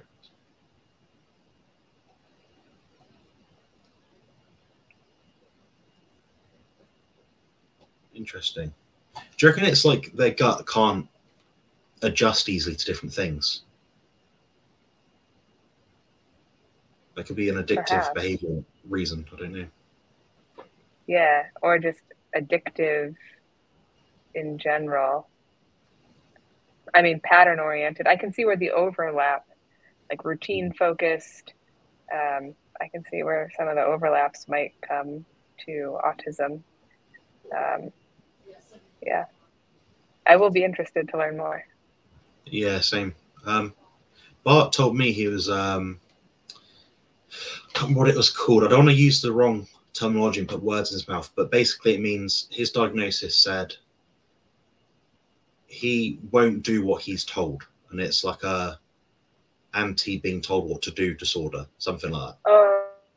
Oh, it might be, it's PDA. That's it, yeah. Yeah, why can't I think of the acronym? It's like demand avoidance, something demand avoidance. Yeah. Like pathological demand avoidance or something. Yeah, I've worked with a lot of kids who have that label, but it's not too hard to work with them. It's they're just gonna have to be leaders someday. Leaders. Yeah, I don't know if I've got it, but someone, Lamb's is actually in the chat now. So Lamb's said to me, we speak quite a lot off air. He's a good friend of mine on the channel. And he sort of said, why don't you try fasting, you know, because of basically the pain I'm in right now. And I thought, yeah, I could see some rationale behind it. Then I thought, should I? Then someone else said to me, no, do the complete opposite and eat loads of food. And I got a bit stressed out and I ended up just eating loads of food. Like, I don't know what happened to me. It's like it like overwhelmed me, and it was really weird because I'm someone that can stick to anything I tell myself to. You know, I can. If someone said to me, "You'll win your next bodybuilding show if you eat nothing but, I don't know, grains of salt for like a month," I'd still do it. I wouldn't care. Yeah. But, you know, bizarre. We'll wrap this up in a minute because I'm quite conscious of Jacquelyn's time, and she has donated an hour of her day to stay with me and the channel. Oh, and you've been on here for quite some time. Yeah, so me and Lam like yeah, yeah. I do hours of these each month. I do probably 4 hours on Bart's channel, 5 hours on Harry's channel, 6, about 12 hours on my own channel each month. So I'm quite. I'm using it as a way on the camera because it helps if you're talking to someone, I find, and you've got a question to respond to. But if I'm just looking at camera above, it's awkward as hell. I don't like it. So, do you think labels cause division? I think there's a line here. So, I on one hand wholeheartedly agree, and then on another hand also disagree. So, I think sometimes labels are really important because, like, it can be a safety. If I don't officially have a label, I lose access to things that could really help me. So if I didn't officially have my diagnosis and I have an absolute meltdown at work and harm another person, I don't have anything to legally show why that happened, and that's important. However, we do, I think, have a problem with any group. So I see, even in middle schools and high schools, I see like middle schoolers and high schoolers going around, and I'm speaking just in terms of autism here because we could do this with any group, right? There are some that are like, today I'm autistic, basically. Like, today I think I'm autistic, I'm autistic, I'm autistic. And that is really problematic for the people who really need access to that label in case something does go wrong. I think a lot of them think they're like kind of like social justice warriors and being allies. Like, oh, it's okay. We all have these labels. We all have these odd things, but it's not helpful. It doesn't help. And then I think overall in society in general, there's like way too much focus on what groups are labeled what things, and it's a distraction from a much larger issue. And the fact that the biggest labels that matter, in my opinion, are like political elites and like we the people masses down here. So yeah, it's nuanced for me, but I think absolutely there are problems with the creation of division and groups and sects within a larger group that could be working together against causes that really matter. Yeah, I mean, it's a long answer. Sorry. This is my own personal thing, so not something which is really applicable to other people. But I found the label for myself has been very helpful. It means I've been able to recognize symptoms that I have and notice that some days I have worse autism than other days. For example, I'll be less sociable. I'll be more inclined to be in a dark room. I'll not be as friendly. My appetite will be weird, things like that.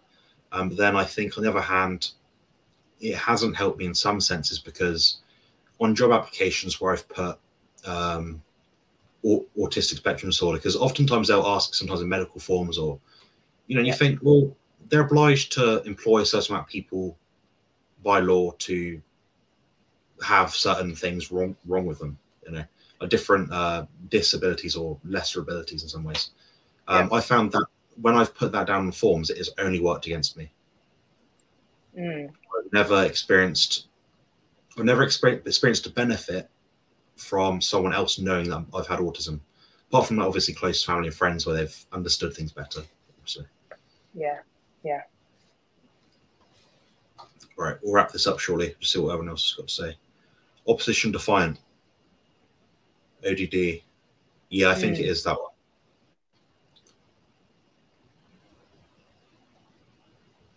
Face value is important. Yeah. Yep, absolutely. Yeah, I mean, I think you kind of have to accept some people are just difficult to be around. Some people are just easier to be around. I mean, I noticed that it's like a personality type thing. Like I quite enjoy speaking to people like Jacquelyn, Bart, Harry, Jerome. Like the thing is that all these people I speak to are all slightly different in some way, or in some cases very different. It's like who you click with, but sometimes it's going to be an indication that a person won't click with a lot of people because their symptoms cause a lot of problems. That's what I think. Yeah. Excellent. All right. Brilliant. Well, thank you very much for your time, Jacquelyn. I'm going to end the broadcast. It's fun to be here. I appreciate you coming on because this is a day off for you, so I don't really want to take off all your time. But, yeah, we'll have to do a catch up soon. And if anyone has any questions for next time, please let us know in the comments below. Leave a like as well, and please if you haven't already. So thanks very much. Thanks, everyone.